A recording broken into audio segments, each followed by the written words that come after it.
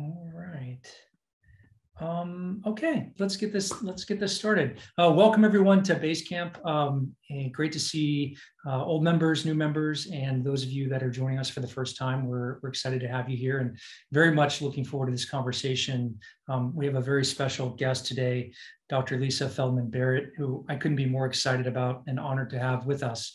Dr. Barrett is, I think, to lead with maybe her most impressive accolade as a mother first. I know this from having a wife with a few young kids that that is probably one of the most demanding things and most impressive. So Dr. Lisa Barrett is a mother.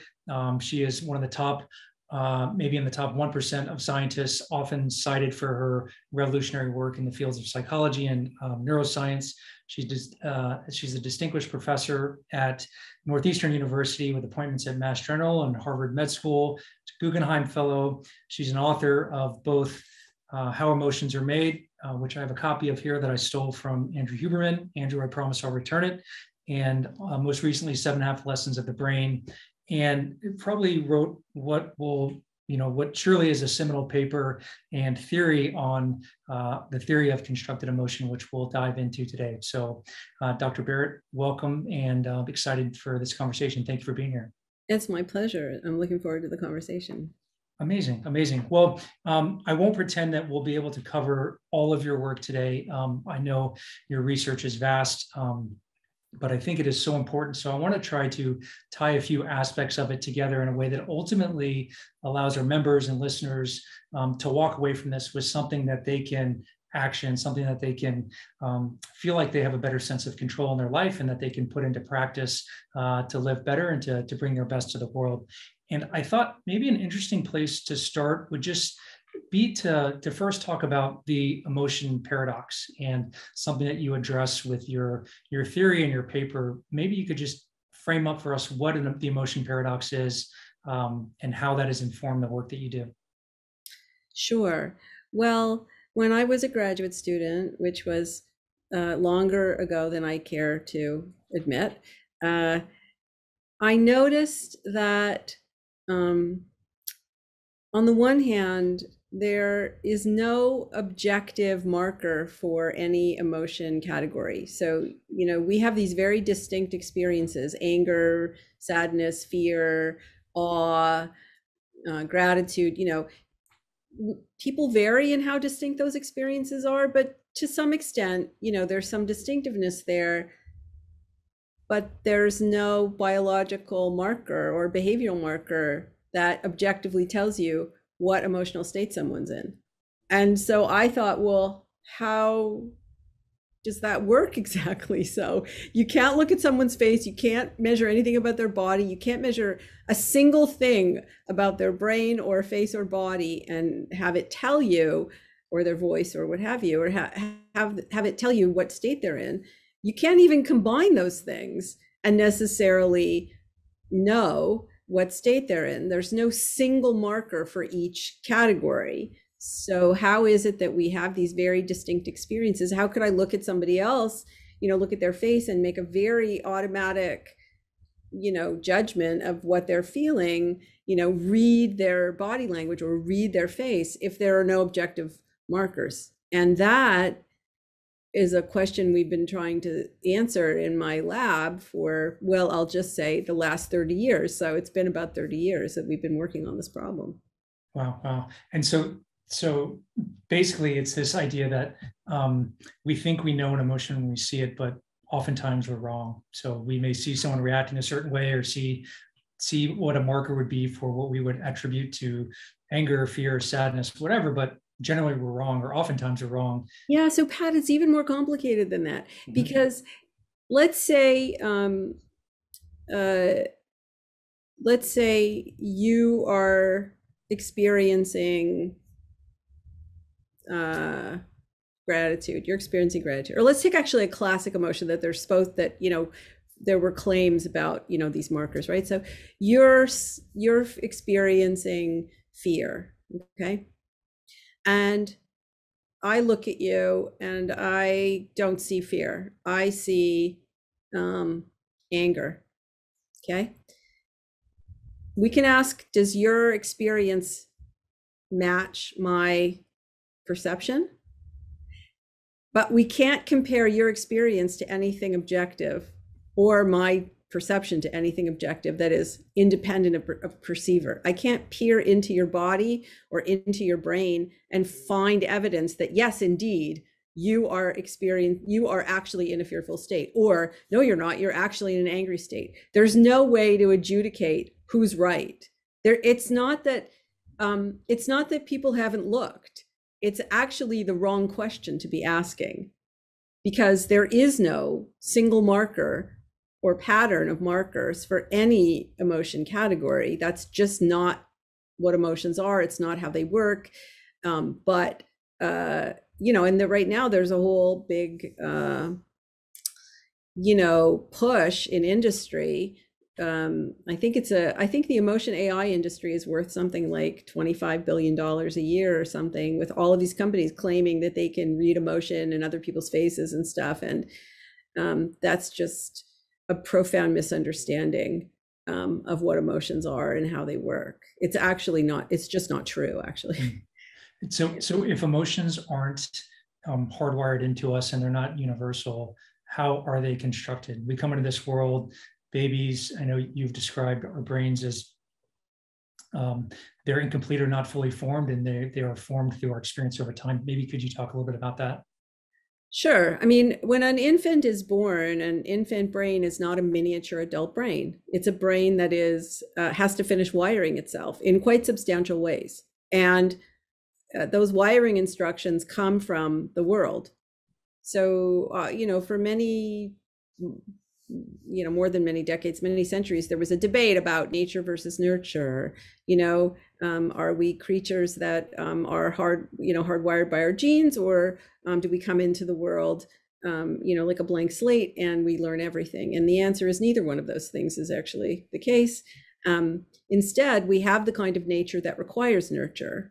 We have the kind of genes that require experiences in order for a brain to finish wiring itself. Some of those experiences come from the infant's own body. So for example, your brain is wired to see specifically out of two eyes that are the exact distance of your eyes, right? So when you were born, you couldn't see, actually. Newborns can't see very well, actually, at all. And it takes about 3 or 4 months for their visual systems to finish wiring in themselves. And partly, you have two eyes and they have slightly different views on the world. You can see that by just, if you close one eye and close the other eye, you can see that the perspective changes slightly. What's happening at the level of the brain is those two perspectives are being merged into one, specifically for the distance between your eyes.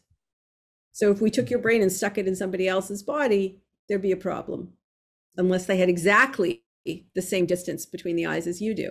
Your brain is wired for you to hear out of, it's wired to the particular shape of your ear, right? And if your ear changes shape because you have an injury or something, you will hear less well until your brain readjusts itself. So the wiring instructions come from the infant's own body. The wiring instructions come from the world. Right? So usually infants, when they're born, their circadian rhythms are turned around. They have to learn when to sleep and when to be awake. And so, that also wires an infant. But also there's social interactions with infants that are necessary to wire their brains. Talking to infants, cuddling infants, keeping them comfortable, sharing attention with them. All of these things are really important to for an infant brain to wire itself normally in a neurotypical way, I should say. And that wiring takes about 25 years to complete. And even after it's completed, our brains are still wiring themselves to our world.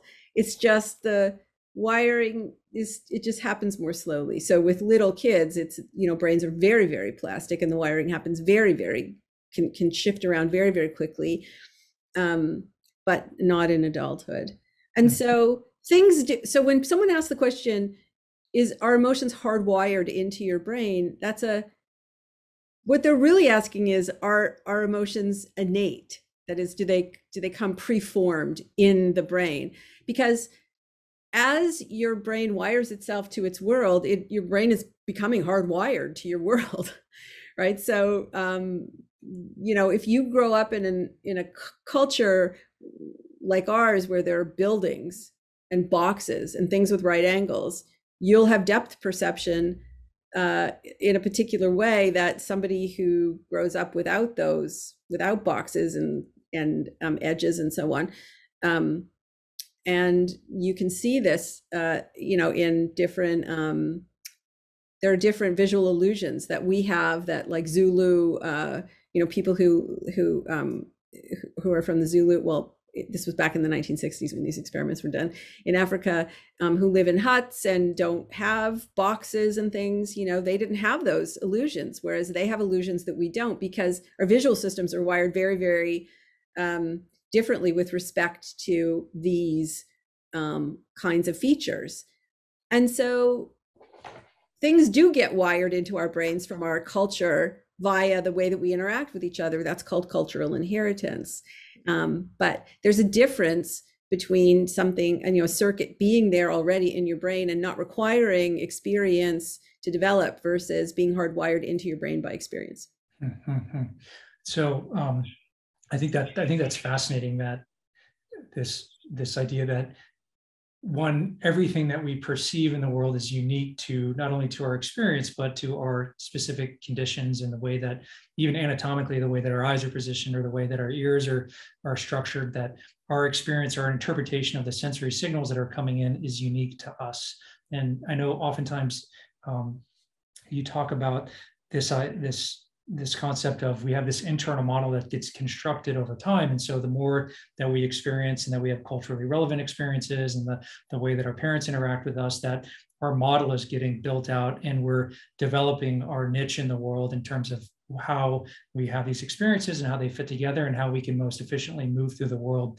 Maybe could you talk a little bit about that? Because I think it's just such a really interesting point of this internal model. And then we're gonna transition at some point to how our models, how they bump into other models for other people, and how we can do that maybe even better. Sure. So to us, it feels like we see things in the world, we hear things, and then we react to them. Maybe we think about them first and then we react to them. But the idea is that we're being probed by things in the world that we react to. You see a snake, it triggers your fear circuit, you jump back in fear. But that's actually not how things work. Instead, really what's happening is that your brain is trapped in a dark, silent box called your skull. And it's receiving sense data from the sensory surfaces of your body. So light waves from your retina of your eye, and air changes in air frequency, air pressure frequency from your cochlea in your ear. And, there are chemicals that are received by your olfactory bulb in your nose, and the taste buds in your tongue, and so on.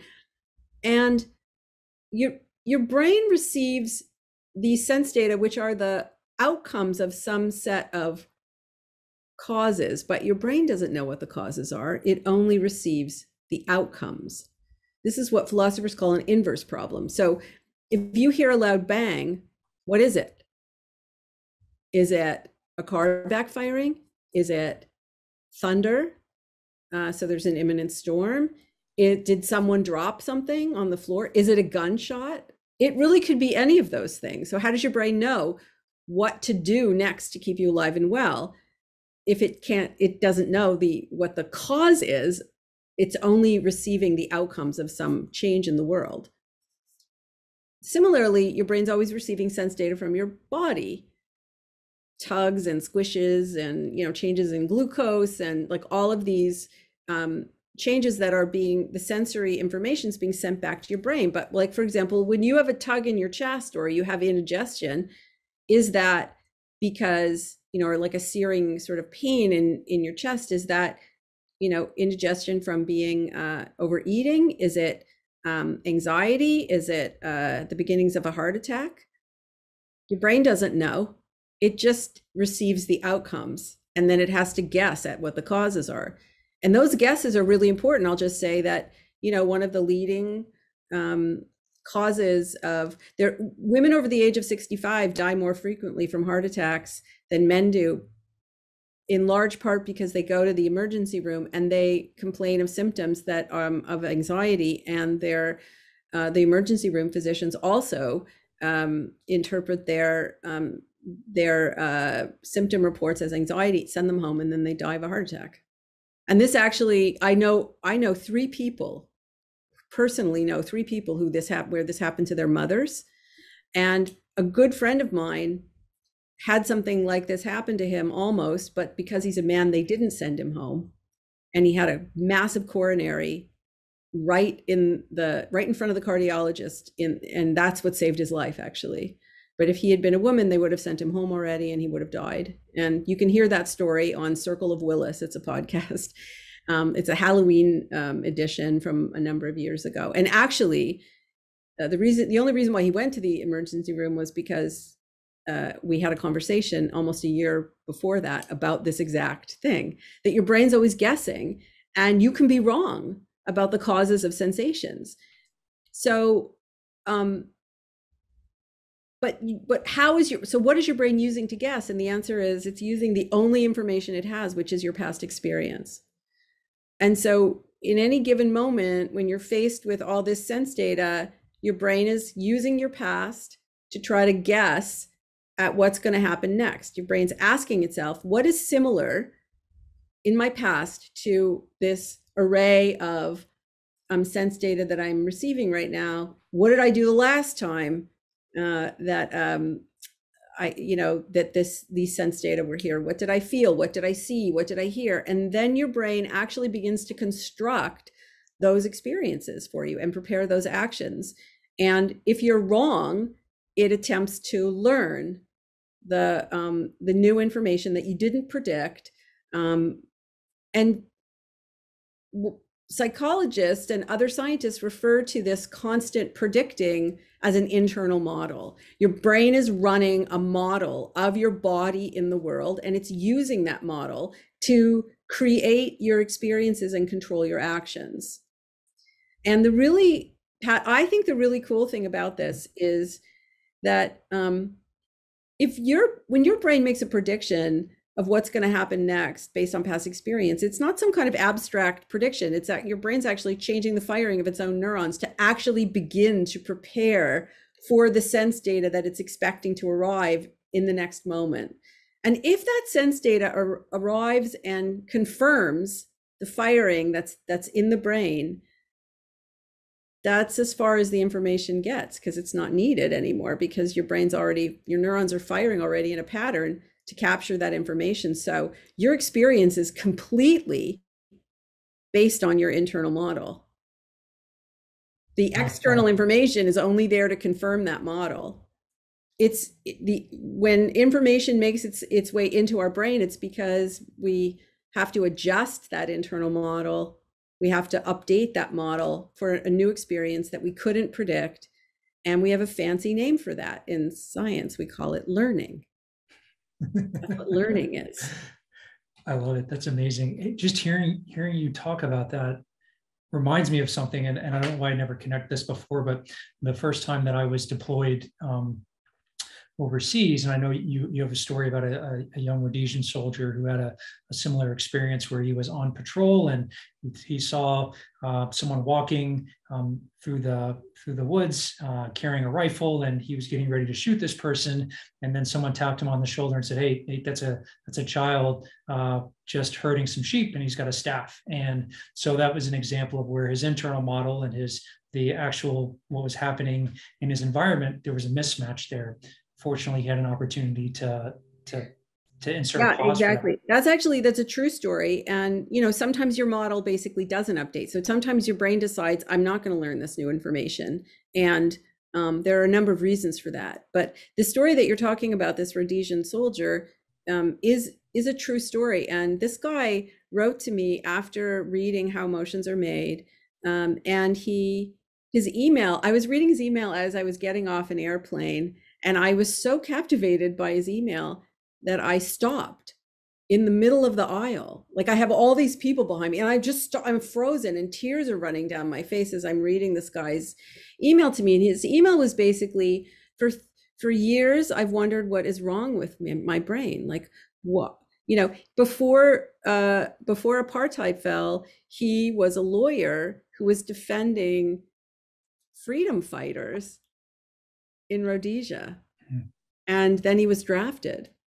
And then he had to actually fight against the very people that he was defending only days before. And he had very little, military training before that. And he had never, shot a rifle before he was drafted. And he was out in the woods with his unit, and he was in front, and he saw a bunch of guerrillas with what he thought were AK-47s. And he actually, without thinking about it, raised the rifle, flipped off the safety switch, took aim, had his finger on the trigger and was about to pull. And, one of his buddies tapped him on the shoulder and said, "Don't shoot, it's a little boy." And it was a little boy with I'm getting shivers actually just talking about it. And, I had to say to him, well, nothing's wrong with your brain. Your brain is working exactly the way brains work, which is everything you see, everything you hear, every action you take, your brain starts to construct it before the information's actually there. If that wasn't true, we would not have baseball, football, soccer, any kind of ball sport would not be possible. I have to tell you that, I grew up in Toronto, the home of the great, Toronto Maple Leafs, great hockey team. And I now currently live in Boston, Red Sox, great baseball team. I have no interest in sports until about, 5 years ago when I realized, oh my God, what's happening here is that, okay, so you've got a batter and a pitcher, and the batter actually has to be predicting, not like consciously, gee, I wonder where the pitcher's going to throw. No, his brain is making a prediction based on about the exact muscle contractions that are required based on not just his experience with this pitcher, but the bat, the heaviness of the bat, the windiness of the area, how much sleep he got, how much glucose is in his muscles. His brain is making a prediction, and he starts to lift the bat and swing for where he predicts the ball will be in a moment from now. He can't wait to see the ball. If he waits, he will have zero chance of swinging and hitting the ball because it takes longer for his brain to prepare motor movement than the ball, And this is very relevant for much of what is very relevant for the military, obviously.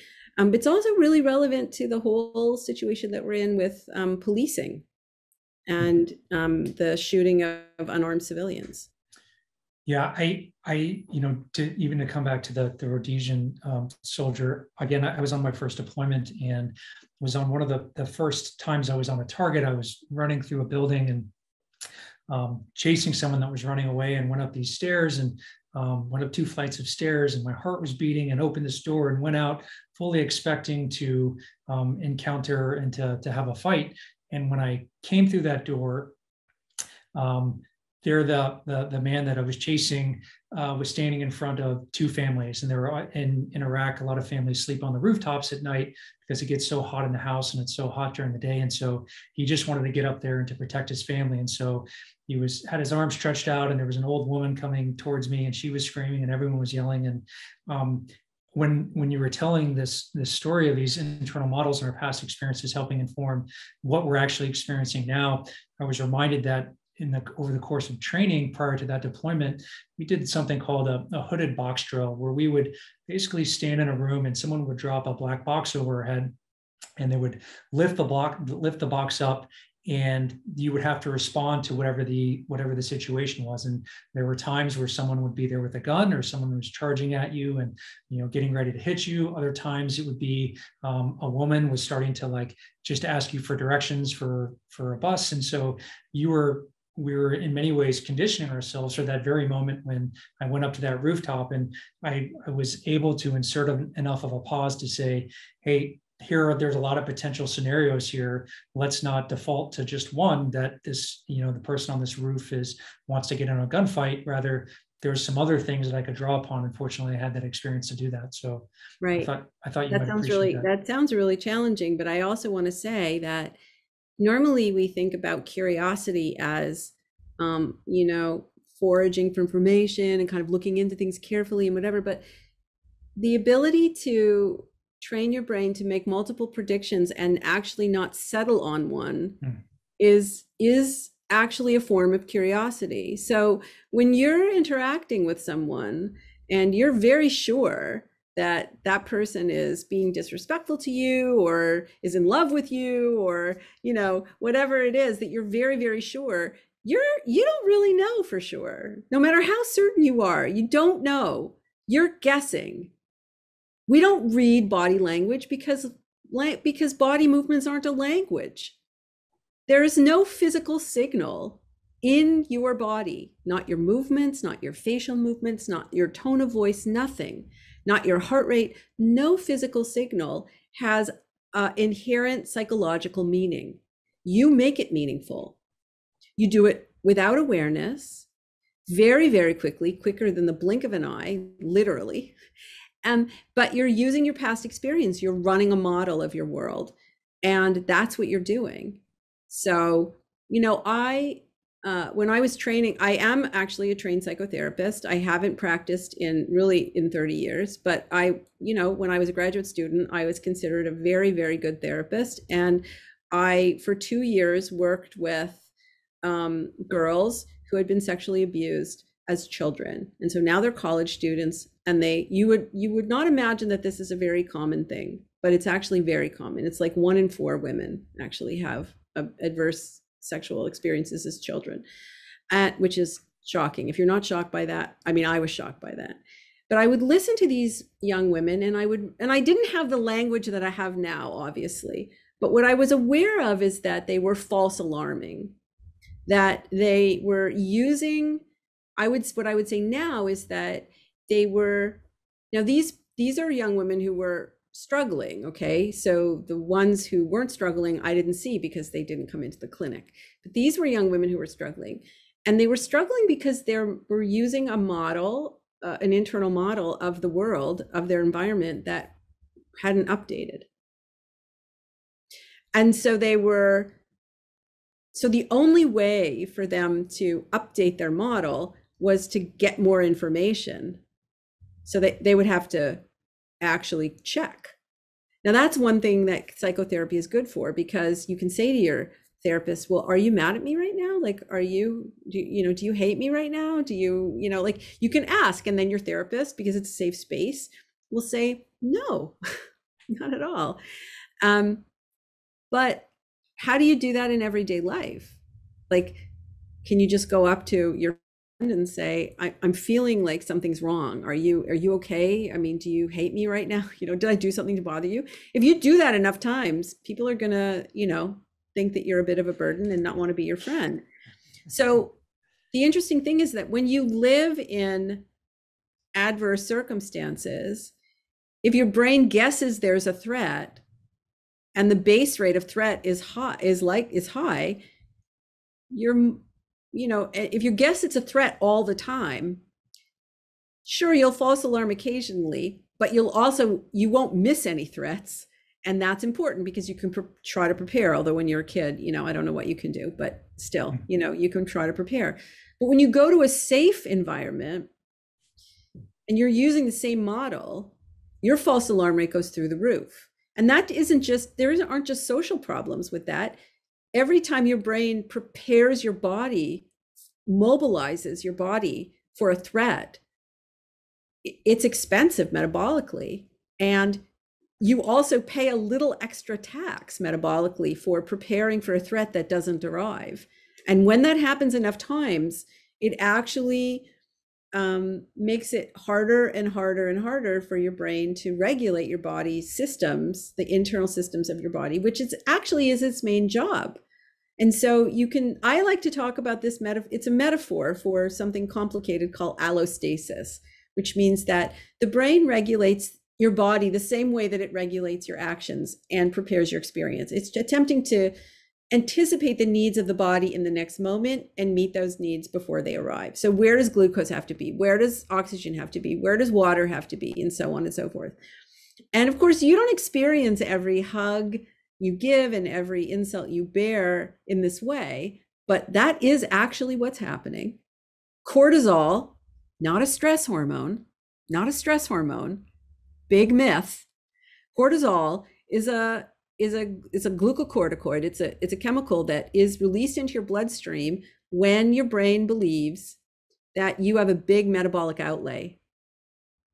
So when you drag yourself out of bed in the morning, right before you get up, big cortisol release. Before you exercise, big cortisol release. Before you do something really fun that requires metabolic energy, big cortisol release. I mean, basically, anytime your brain believes that there's a big effort that you have to make, either to learn something new, right, to correct your model, or to move your body, big cortisol release. The problem is that if you have that cortisol release over and over and over and over again, your cells become insensitive to it, and it doesn't work as a signal anymore.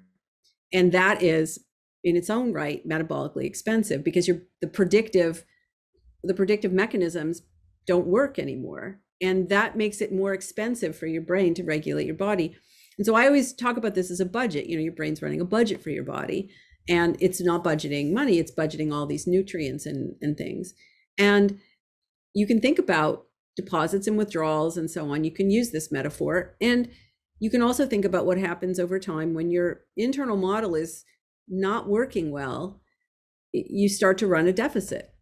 When it needs to be updated, you're going to make a big metabolic outlay. But do you have the energy to invest in that big metabolic outlay? If you're running a deficit, it's hard. It becomes harder and harder and harder for you to learn to update your model, for your brain to learn what it needs to learn, and eventually, you'll become sick with a metabolic illness, and that includes vulnerability to heart disease, vulnerability to diabetes, depression. I mean, depression is basically a bankrupt body budget.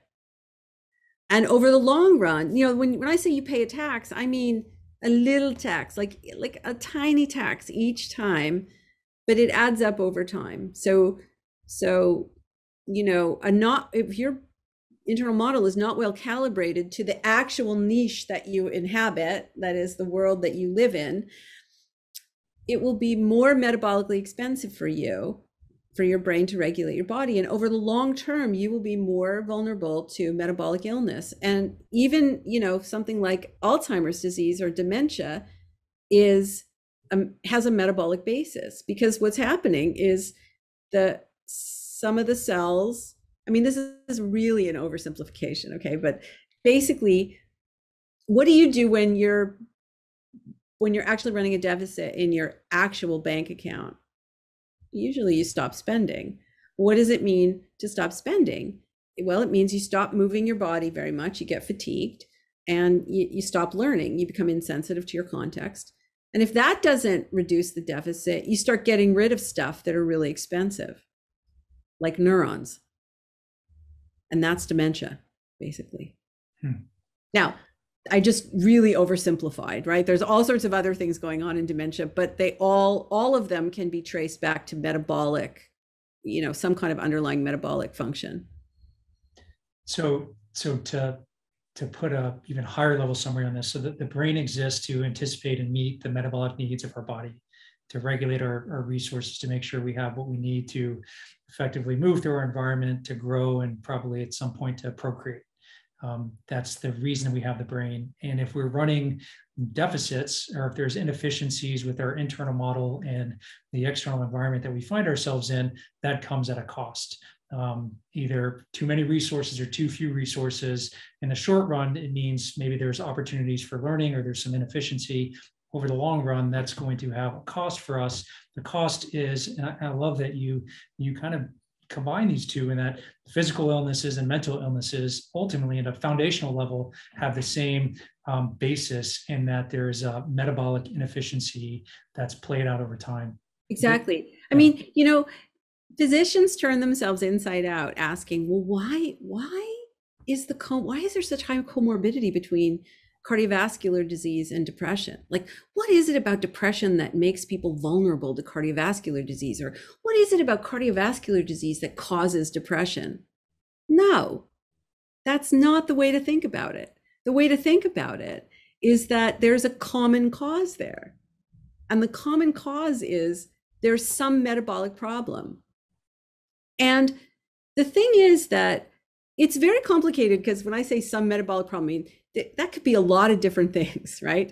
But one possibility is that there is actually a problem in your body, maybe with the efficiency of your heart, or maybe you have a lot of plaque, or maybe your mitochondria aren't functioning well, or maybe you have tissue damage, or maybe you injured yourself and it hasn't healed, or an infection, or maybe there's something wrong with your immune system, which is a very expensive metabolically expensive system. So, lots of, or maybe, you're not sleeping enough, or drinking enough water, or eating healthfully. All of these things can actually cause actual real metabolic problems in the body. But it's also possible that your brain believes there's a metabolic problem, and it's not learning that that problem isn't there anymore. And that's what chronic pain is, for example. Chronic pain is, people say, oh, chronic pain is in your head. And that's not an insult. It is in your head. It's in your brain, like every other experience you have. Everything you experience is in your brain. Everything you see with your brain. You hear with your brain, you feel with your brain. You have an orgasm, you're feeling it in your brain. Everything you feel is in your brain. And when you feel pain, you also feel pain in your brain. Your brain has the ability to make it appear as if it's happening somewhere in your body, but it is actually in your brain. And so if the brain, let's say you have tissue damage, you're injured, and that's very, very expensive, metabolically speaking, to repair tissue. And for whatever reason, that deficit makes it hard for the brain to recalibrate. Maybe you're alone. Maybe you have other stressors in your life. Maybe, there are all sorts of things which can add to the burden of a human body budget. Then your brain won't update itself, and it will continue to believe that there is tissue damage, and you will feel intense pain, even though there's no tissue damage anymore. And that is one very strong possibility of what of what chronic pain is. And so when, in our lab, we're trying to understand versions of depression, like there are many paths to a bankrupt body budget, and we're trying to understand what they are. And one thing that's interesting is, serotonin, the major drug that people take for depression is a serotonin uptake inhibitor. So it leaves this chemical serotonin in your synapses between the neurons where they communicate to each other. And people think about serotonin, as like a happiness, like chemical or something. It's a metabolic regulator. It actually regulates adipose tissue in your body, like fat cells in your body. I mean, it evolved as a metabolic regulator. So SSRIs, these drugs that people take, for some people, the drugs work, but for a time, and then they stop working. And for other people, they work pretty well over the long run. So we think that it's possible that, SSRIs, these serotonin drugs, if you take serotonin, it will give you more energy in the short run. But if you are running if you have a body budget deficit, and you make the brain believe that there's more energy than there is, you're just further driving that system into deficit. And that may be one reason why a large proportion of people never recover from depression. it's a lingering problem for a very long time because the drugs that they're taking actually might be prolonging the symptoms and making it worse. Like a short-term gain, but over the long run, you're just making the deficit harder to correct, basically. Whereas if the body is fine and the brain just has to be updated, then you're basically, it's like drinking coffee. You're borrowing energy from tomorrow to kind of get through today. So the brain will spend a little more, it'll update itself, and then you'll be able to get yourself back on the brain gets itself back on a kind of a neurotypical trajectory again. Oh, wow, that's so powerful. Something that stands out for me is this idea that if we're running a deficit, then that implies that we're not able to update our internal model. If we don't have a capacity for, it's harder. So yeah. we lack maybe empathy or curiosity or just an awareness to tune our sensory our sensory experience to a place that can help us navigate the environment efficiently or effectively. But if we do tend to our body budget and we are, and from what you were saying, there's very simple things that we can do. And these are all obviously things that we talk a lot about inside this community of making sure you're rested, making sure you're moving your body, even cultivating an orientation to recognize and celebrate the good in your environment, to being hydrated. These very simple things add to your body budget and give you the capacity to update your internal model so that you can effectively engage with others throughout your day. Yeah, absolutely. So, sometimes when I'm giving a talk or I'm giving a lecture, public lecture, people will say, well, if I want to have better control over my mood, or, like, what's the one thing I can do if I just have one thing? And I'll be like, sleep. Just had one thing, sleep. If you have two things, sleep and hydrate properly. If you want to go for three things, eat healthfully, take a walk every day. Like, I know, and I say, I know I sound like I'm a mother now. I'm, believe me when I tell you that when I say these things to my daughter, she's not happy, but I'm actually speaking as a neuroscientist, that we don't experience directly the energetic state of our own bodies. We experience the state of our body budget as mood, or in science, we call it affect. Feeling pleasant, feeling unpleasant, feeling worked up, feeling calm, feeling comfortable, feeling uncomfortable. If you wake up in the morning and you feel like crap, it could be that you didn't sleep well. It could be that you're dehydrated. It could be that you just need to get out of your bed and stretch a little bit. I'm not trying to say that, I'm not trying to simplify real suffering and distress and say, all you have to do is like drink a bit of water and, like sleep well, and then it will all go away. I'm not saying that at all, because it's actually really, really hard to get a body budget back on track, but it is doable. People do it. You have to, it takes much longer than we all would like it to take. But there are ways to do it. And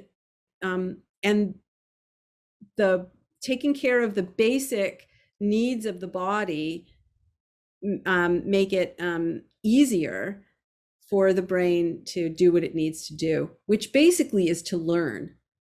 And so I know it seems crazy, but like, here's just a really small example. So if, for example, when you get your teeth fit, like if you ever had like a filling fixed or you have a tooth pulled, right? And all of a sudden there's like, something in your mouth that wasn't there before, or something that was there that's no longer there. And so your tongue keeps kind of like probing at it. Maybe people have had this experience, but going to the dentist, right? And what's happening is your brain is foraging for information, because eventually you won't feel it anymore. That filling or that tooth or whatever, it will just go away. So I had back surgery. I had major back surgery in May.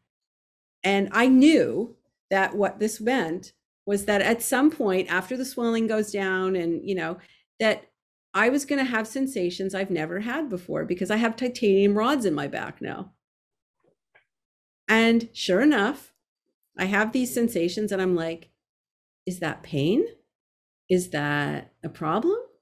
Is that okay? And then I have to tell myself, I study this for a living. I have to tell myself, I have actually signs up on my computer. Be curious. Like, don't, be curious. Yesterday I emailed my surgeon, like, I'm trying to be curious. Can you tell me if this is a problem? And he's like, I told you, basically, I'm having some stiffness in my back. And he's like, well, what are you doing? And I'm like, well, I'm riding my Peloton every day for 45 minutes, and I'm walking 3 miles, and I'm taking a yoga class every day, and I'm like doing all these things. And he's like, I told you not to do anything that, was uncomfortable. And I'm like, well, I'm not doing anything that's uncomfortable. And he's like, but you are. And I'm like, oh, right, I am. And that's why I'm emailing you to ask you this question, So it's sometimes things are right in front of your face, and you just don't, you have to point out to you, look, prediction error, learn it, right? So now I'm resting, and I'm only walking 3 miles a day, and I'm not riding my Peloton every day for 45 minutes. But the point is that, I knew that there was a risk of chronic pain. Chronic pain after back surgery is very common because you're running a deficit, because you have tissue damage, and it's hard for the brain to update itself. And if you avoid putting yourself in situations where you feel uncomfortable, your brain can't learn that it's not pain, it's just a new sensation that it has to learn, and then eventually will cancel out, just like you probing, your filling or your tooth or whatever with your tongue. And so we can do that in everyday life. We can create in situations for ourselves where we learn. It's like an investment in a better, healthier you, just like exercise is an investment in a better, healthier you. You invest the energy to cultivate a new experience, and then you learn from it. And then that updates your model. And if you practice it enough, your brain starts to use that information automatically to predict in the future. I feel like this is a perfect segue to, I think, one of the most powerful things that comes out of your work, which is this idea that we regulate each other's nervous systems for good and for bad. And so with that comes not only great opportunity, but also great responsibility. I was wondering if you could maybe talk a little bit about that. Yeah, this is one of the reasons why I wrote 7.5 Lessons About the Brain. It's just a little book of essays, and it has just, each essay is very quick to read, and it's got like just a little tidbit of neuroscience in there so that you can like impress your friends at dinner parties, like when we used to have dinner parties for COVID. But it links these little tidbits of neuroscience to big questions about human nature. And it doesn't really tell you what to think about human nature. It just asks you the essays ask you to think about what kind of human you want to be. What kind of human are you? And what kind of human do you want to be? And one of the essays, as you're suggesting, is that it's really about how we are a social species. Humans are a social species. And what does that mean? Well, it means that we are the caretakers of each other's nervous systems in ways that are quite profound. So we can, metaphorically speaking, make deposits or withdrawals into other people's body budgets. And this is, in the United States, a very contentious thing to say, because we live in a culture that prioritizes individual rights and freedoms. And so how do you negotiate that when we have these highly dependent nervous systems, where the words that you speak literally can cause biological changes in another person? So, I can text 3 words to a close friend of mine halfway around the world. She doesn't have to hear my voice or see my face. I can change her heart rate, her metabolism, her breathing rate, just with 3 words, right? And so we really affect each other. The best thing for a human nervous system is another human. The worst thing for a human nervous system is another human. right? If I want to stress somebody in the lab, so what is stress? It's just your brain preparing your body for a big metabolic outlay. If I want to stress someone in the lab, I can show them negative images, for half an hour, and maybe I'll get them to the point where, they're starting to feel unpleasant. They're starting to feel it a little, or I can just subtly disapprove of them for about 2 minutes and poof, it's there. I can get that response really, really very, very reliably. As reliably as having someone run on a treadmill, to the point of, where they are building up lactic acid. So we influence each other, and we can influence each other. We can make it easier to for our fellows to manage a body budget, or we can make it harder. So why is it that people who are lonely or socially isolated die earlier than people who aren't? And they do. This is well established, not debatable. I mean, it's very clear. Why? Because we didn't evolve as a species to manage our body budgets on our own. You pay an extra tax for that. Why is it when you lose someone that you love, you feel it, like you feel like you've lost a part of yourself?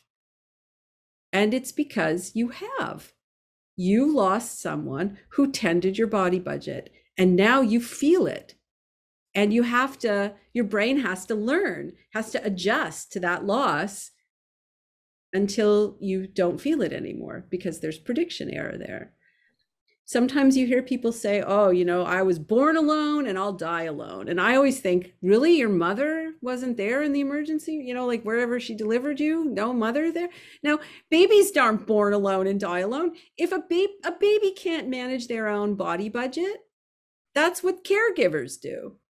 That's your whole purpose, basically, as a caregiver. And how do you do that with a baby? Well, sure, you water and feed the baby. You make sure it's got food and water, and make sure it's warm and or cool enough, dry and whatever. And sure, you do all those things.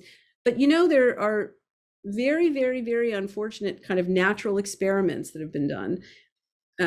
No one would ever run an experiment like this on purpose, but where children are warehoused in institutions, in orphanages, where their physical needs are met, but no one talks to these babies.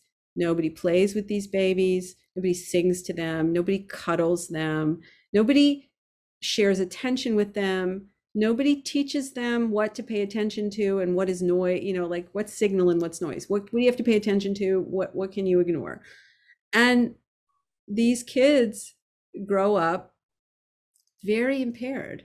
Their bodies are smaller, even though they are receiving nutrition and so on, but they're physically smaller.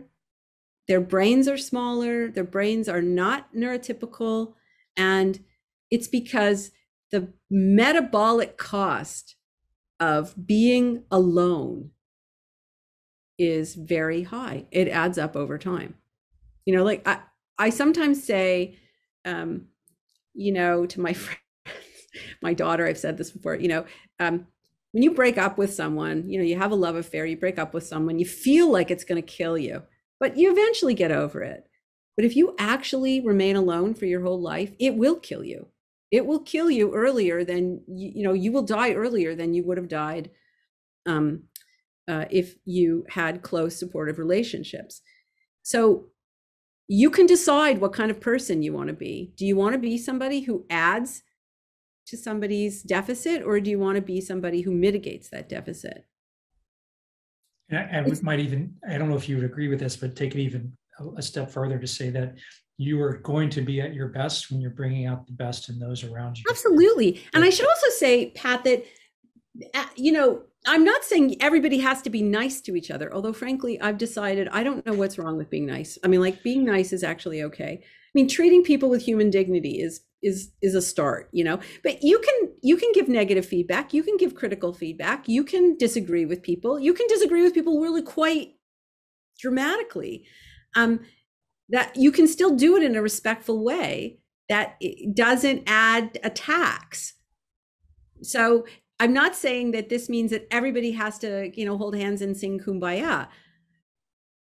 If you believe me when I say I have 25 young scientists full-time in my lab, plus about 100 students, they will tell you, the postdoc I had who practiced his job talk 2 days ago would not say that there is no criticism in our laboratory.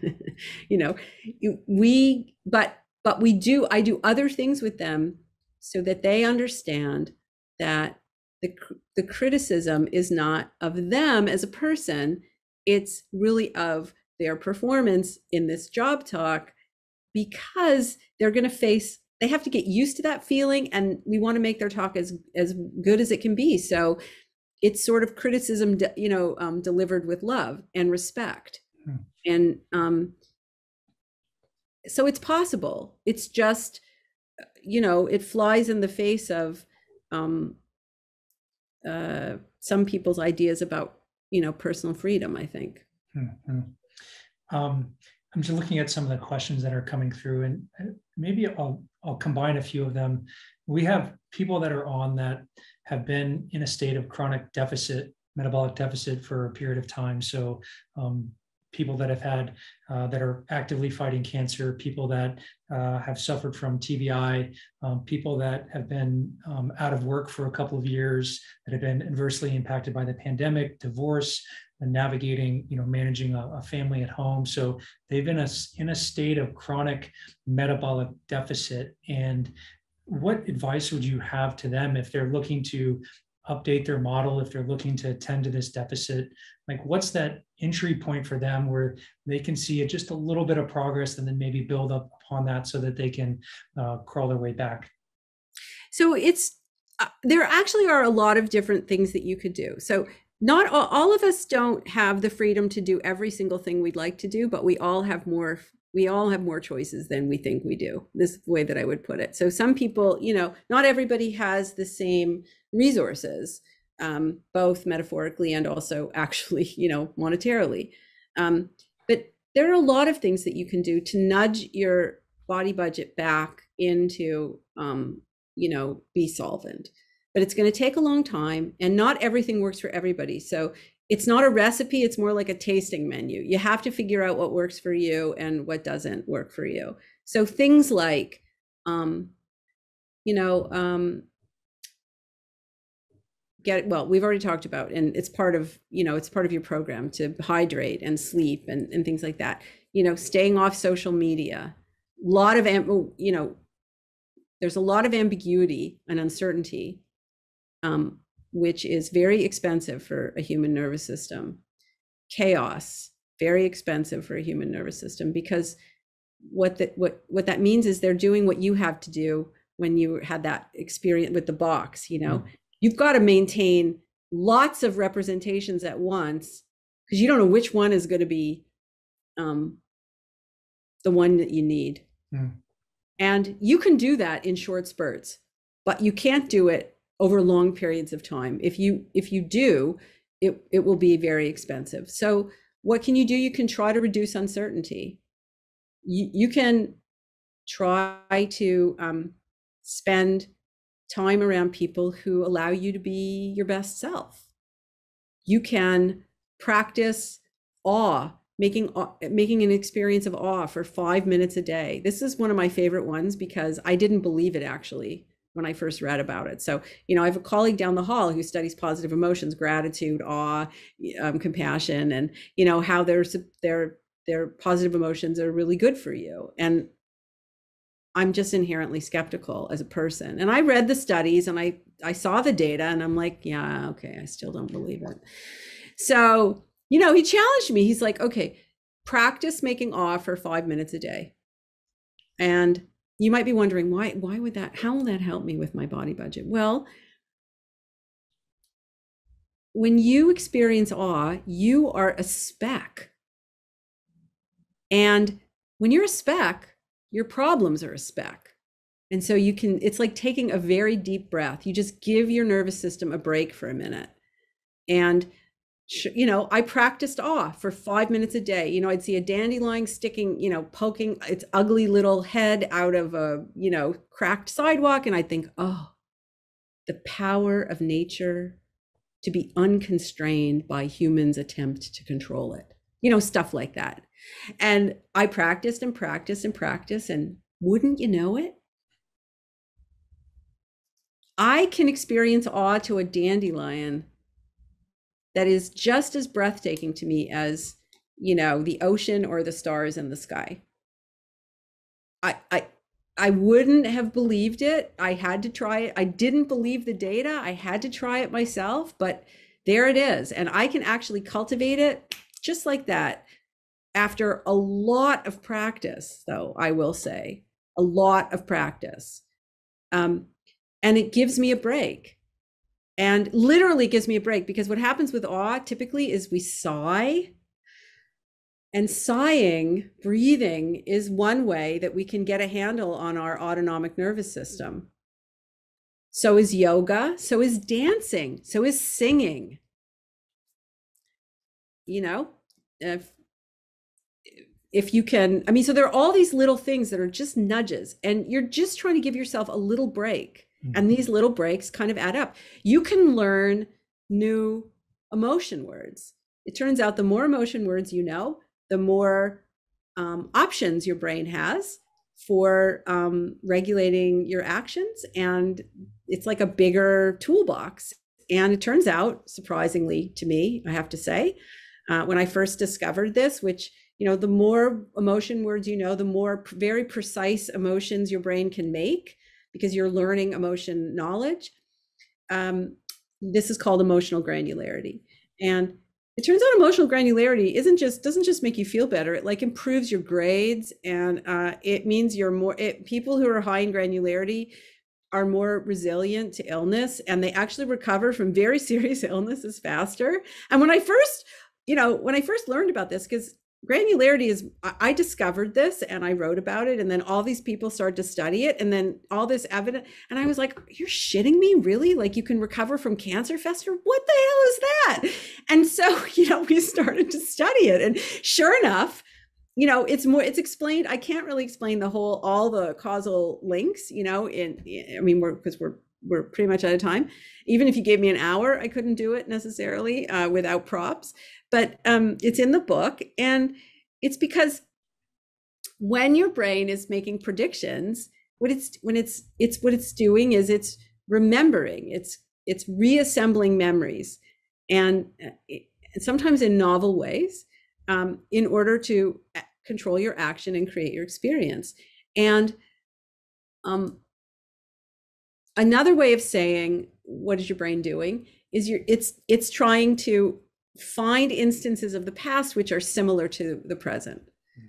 In psychology, things which are similar to each other are a category, and a mental representation of a category is a concept. So the more concepts your brain can make, the better your brain can regulate your body, and the more precise your experience will be, more precisely tailored to the situation that you're in. And that's emotional granularity. So you can do that. There are all kinds of things you can do. There's even evidence to show that doing something nice for someone else actually makes you feel better. It actually metaphorically adds to your own body budget. Just doing something nice out of the kindness of your heart. So when COVID started, my neighbor, Jerry, who now we're very close, but we didn't really know each other very well. And when COVID started, I decided I'm going to start baking bread for my neighbors. Now, not everybody can bake bread for their neighbors. Not everybody could bake bread. I couldn't bake bread at the beginning of COVID, but me, half the people decided they were going to learn to bake bread. I had a 50-pound bag of flour delivered to my house because it was all I could get. There were no little 5-pound bags of flour. And so I ordered a 50-pound bag. Not everyone can do that. I understand. So, what I'm trying to say is not everybody can do everything, but everybody can do something. Everybody can plant plant a flower. Everybody can, and have it to look at, and it's beautiful. Everybody can, bake a bread for their neighbor, or if they can't bake a bread, they can bake cookies, or if they can't bake cookies, they can just say hi, and make eye contact. And I mean, everybody can do something. And these little things add up over time. And, if you need to take drugs, to sort of, borrow from tomorrow to get through today, that's okay. That's okay. That can be part of your regime. Not everybody needs that, but some people do, and that's okay. Because really what you're doing is you're just tinkering around with your own internal medicine cabinet, Man, that's amazing. What a perfect sentiment to end on, this idea that everyone can do something, and that something doesn't have to be a big thing. It can be a very small thing. And I know for our members that are on, a lot of what we talked about today is going to sound very familiar to you. Now you have a different framework or lens to think about this, tending to your body budget through these small acts of getting sleep and hydration and moving and connecting and getting out in nature and practicing gratitude. But this idea that we're not individuals, we're actually a connected network, and we regulate each other's nervous systems for better and worse. And that is what a tremendous opportunity that we can exert control in small ways that can bring out the best in those around us, and at the same time bring out the best in ourselves. So just amazing. Lisa, I know I'm standing between you and dinner, so I don't want to keep you any longer. I'm so grateful for you making time to be here with us today, and for the work that you do, and for the way that you bring science out of the lab and actually put it into, make it actionable and effective for people to make the world a better place.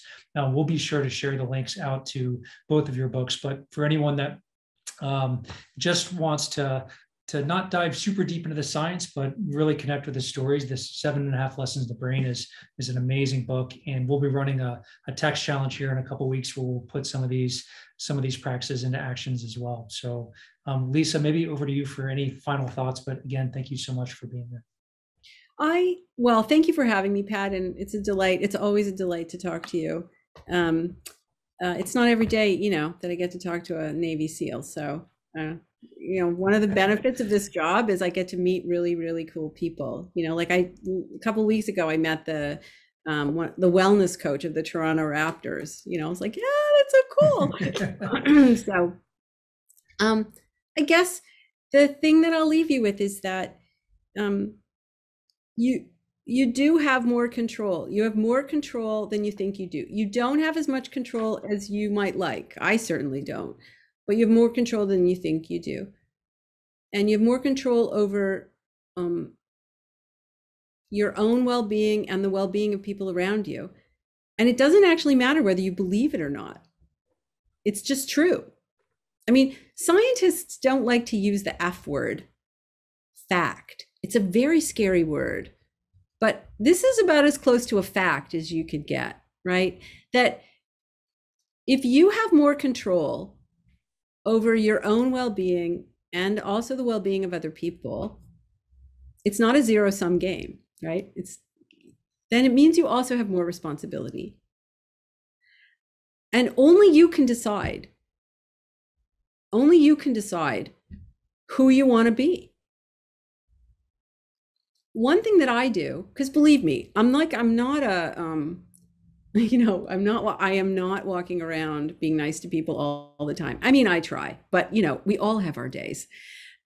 But I do think often when it comes to, even moments in my everyday life, I sometimes think like, when I'm 70 years old and I look back at my life, who do I want to be? At my funeral, what do I want people to say? I want people to tell the truth. And that may sound really morbid, but it isn't really. What I'm trying to say is the way that you live without regret in the moment is to be mindful of who you are and who you want to be. Like, you can't just talk the talk, you have to walk the walk. And I feel kind of silly telling you guys this because you're all here. So you're not the ones who need to hear it, But that's probably the most useful thing I could say to anybody else is that you really are the captain of your own ship, but you're also the first mate, of other people's ships. Perfect. That's amazing. Lisa, thank you so much. Thank you everyone for spending time with us today. This was just an amazing, just so amazing. So I'm so grateful. It's great to see you all, and I look forward to seeing you again soon. I hope you have a great rest of your week. I hope you find ways, small ways to get into action to tend to your body budget and that of others, and make the world a better place. Look forward to seeing you all again soon. Take care.